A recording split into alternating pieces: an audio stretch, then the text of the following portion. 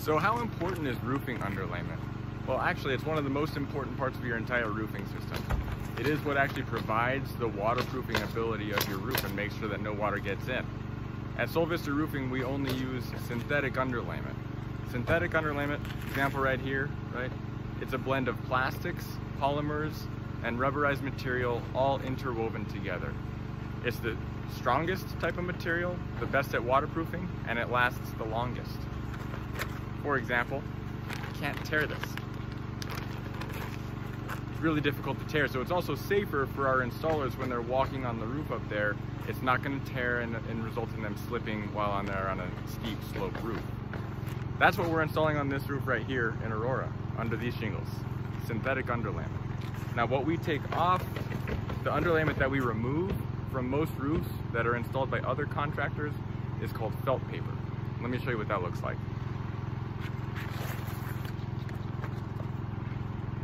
This is what felt paper looks like.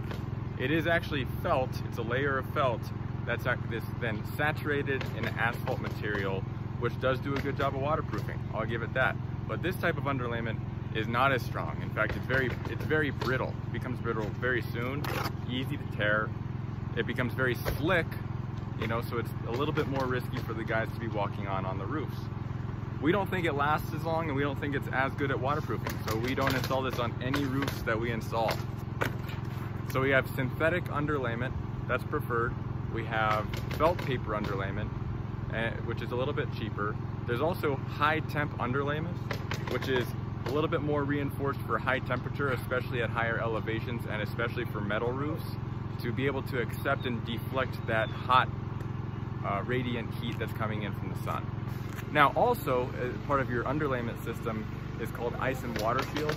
It's a much thicker asphalt and bitumen based underlayment, and that's what we put usually, based on code, we put it on all of the eaves, the bottom edge of your roof, and within all the valleys, because those are the most susceptible to leaks and ice dams. This here, this is ice and water shield. Let me unroll that. So this is ice and water shield. You can see it's just thicker and heavier. So it's asphalt based with granulation and bitumen, so it is gonna be a thicker waterproof around the most vulnerable parts of your roof, the eaves and the valleys. It's self-adhering, so you remove this layer here and the asphalt actually will self-adhere to the roof deck.